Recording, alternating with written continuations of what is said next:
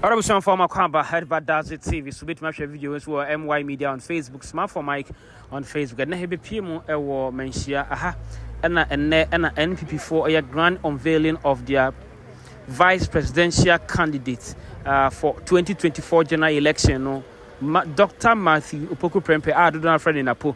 The can say Otumfour or this year, and to say NPP Ababe Yinedi, I actually on my gun in our Santimemoir. As I say, I'm about a member of some about now on one case I didn't bit here, Ura, the overlord, the king of Ashanti Kingdom. Otumfour or say to it is Abri, no more draw, Nanya Samiketwa, NAPO, and then he'll come up for president. Any Dr. Bawumia and Asabri na Omoba. I was saying, Conquer. How is it called? Yeah, now Chama won't media fans or G dear. If you are watching us on YouTube, make sure you subscribe to our YouTube channel. Drop your comment. Do you think NAPO and Bawumia is a perfect ticket for NPP to break the 8? If you're also watching us on Facebook, just feel free and drop your comment under the comment section. And then you can also share the video to groups and pages. Let's go enjoy the rest of the video.